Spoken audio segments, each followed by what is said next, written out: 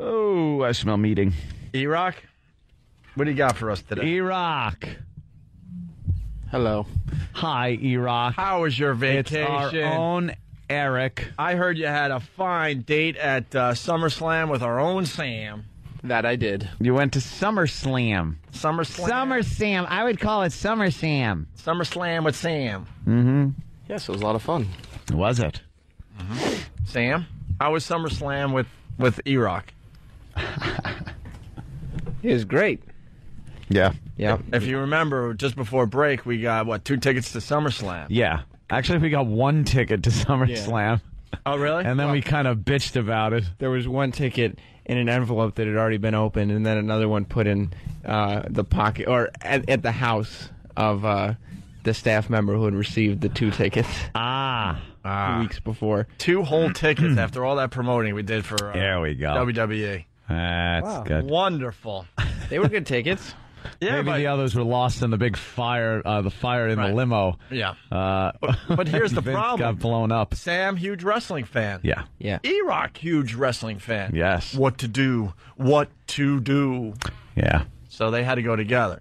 Yeah, they went together. And I would imagine both were not happy about that, right? It was all right. Yeah, you two aren't the best of friends. Did you tap your feet next to each other's seats? Where'd you guys meet? Did you guys go together, or did you meet there? No. We met at the seats there. You didn't travel together? Nah. Why would they? What a couple of dicks going to an event together. They just meet there. You met there? Yeah, I was already there. I got there a little early, and he was Yeah. That's the phone call to Erock. Erock probably called and said, "Let's go together." And you're like, I just happen to be a mile from the stadium. I'll just meet you there. Yeah. Now, whatever. I'm not really. I don't know a lot of what's going on, but I do know that there was like a big moment. Yeah, there was at SummerSlam. Yeah. The big advertised moment was Triple H's return. Triple H's return. So this is like the big moment in SummerSlam. Like 8 or 9 months. Right. It was like since January. One muscle ripped off his body that had a heel. Yeah. There's always something like sick happening with him. I'm sure there's music, right? Oh, yeah, the entrance was the entrance music probably started, and it was like, whoa, like the place goes wild. So when you talk about SummerSlam, this is the big, like we like to say, the big get. This is the reason to go. This is going to be the one thing everyone talks about. That just watching the Grand Slam, watching the knockout, watching the, this is the part. Like if you go to the message boards and stuff and find out what happened at SummerSlam, this would be the headline, right? Yeah, the crowd went wild. Okay. Wow. Don't even really remember much else that really went on during SummerSlam. Not even the match, really. Just the fact that nobody had even seen him. He hadn't come out for an interview. For nothing. Nothing. Just the big, finally, there he is in person. And there he was. Yeah. Pretty huge. Yeah, it was. I mean, he got a little smaller, but still huge. I mean, he's a big guy. He is a big guy. He did his thing where he spits the water and everything. Oh, no. Yeah. Did he? Yep. Sure. Wow. Sure. His big entrance.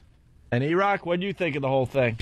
Erock, we got Sam's take on it, which is great. Yeah, what do you think of the whole Triple H coming back how to is wrestling that? for the first time in 9 months? I was at the top of the stairs being held back by the guy who checks your ticket for the right section because I was getting a pretzel. You were getting 2 pretzels. Yeah. And you pig. And because the lights were off, they wouldn't let anybody walk down the stairs. Oh, fat boy needed a snack at that time. You need a little snacky to tide you over? Aw, sweetie, you hungry? Two of those giant pretzels and a big with a souvenir cup, big souvenir cup of soda. And you need a wheelbarrow to bring back to your seat. You're like wobbling, trying to pull your ticket out with 2 fingers as the guy's telling you no. Chubby wrestling fan trying to get back down. And there's the big moment where Triple H comes out for the first time. And there he is with a huge soda and 2 pretzels at the top of the stairs. He's trying to clap with a soda under his arm. Like spilling. By the way, these guys had amazing seats. That Sam took advantage of. Yeah. I didn't want to, I wanted to not come back and make fun of Erock at all because, he did some stuff for me and, talked to the guys and got the tickets and everything. And then he was gone. He was like, I'm just going to get some food. And I was like, okay.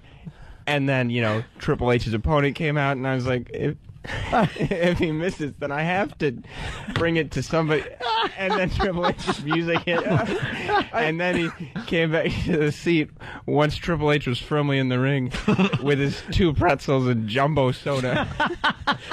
I come running back. I'm like, I hear the other guy come to the ring, and I'm like, all right, I'm just gonna make it. Triple H's music hits. The guy puts his arm out right in front of me and says, "You have to wait till the lights come on." So I'm standing there peeking from the curtain, watching Triple H walk back to the ring. Did you have your Hulk outfit on at this point? Your Hulkster in heaven shirt? No, but Sam was proudly wearing a SummerSlam T-shirt. Oh. Well, I wasn't wearing it. I bought it. I don't wear the shirt to the event. Yeah, that's silly. Yeah, when that happens, right? Yeah. Mm-hmm. You and your 2 pretzels. Did you call Dr. Smith and spit in his face before you did that? That's not on the diet book up and throw it out.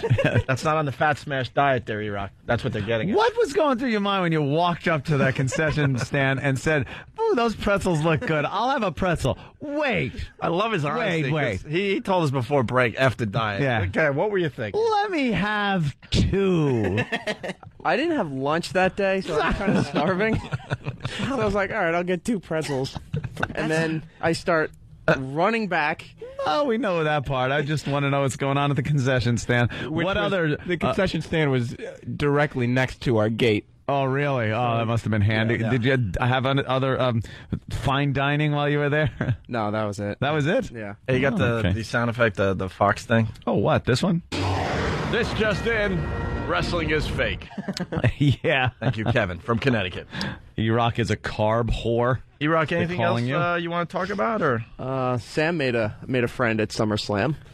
He was very chummy with this little 4 or 5-year-old heavy Hispanic kid dressed as Rey Mysterio. Yeah, he was flipping out the whole time, so I was trying to... You creep. Erock, though, also made a friend. He was sitting next to the guy who won the WWE's biggest fan contest. Oh, no. He was sitting next to Erock. And this guy was from California, I guess, and he happened to work in radio. And Travis thought that I should bring to everyone's attention that I made the observation that it was Bizarro Erock from the West Coast. Bizarro Erock. But, so I'm talking to the guy. He's telling me about the contest, how much money he won. So I tell him who I am, where I'm from. He heard the Friday show. He's like, yeah, about Mick Foley. Everyone was talking about it over the weekend at this Fan Fest thing that they had in New York. Were. I go, oh, really? I grab Sam's arm. I'm like, this is the guy. So now the guy's talking over me, trying to meet Sam. Can I ask why you'd ever admit to that guy that you were in radio? Why wouldn't? As that guy were you trying to impress him? No. Yes. Yes. He should have only seen the side of your face. Why would you Exactly even why? Why? He was talking to him through the entrance in the main event and through the match and everything. He was talking. They were having a conversation. I'd rather talk to a little Mysterio kid. That kid ruled.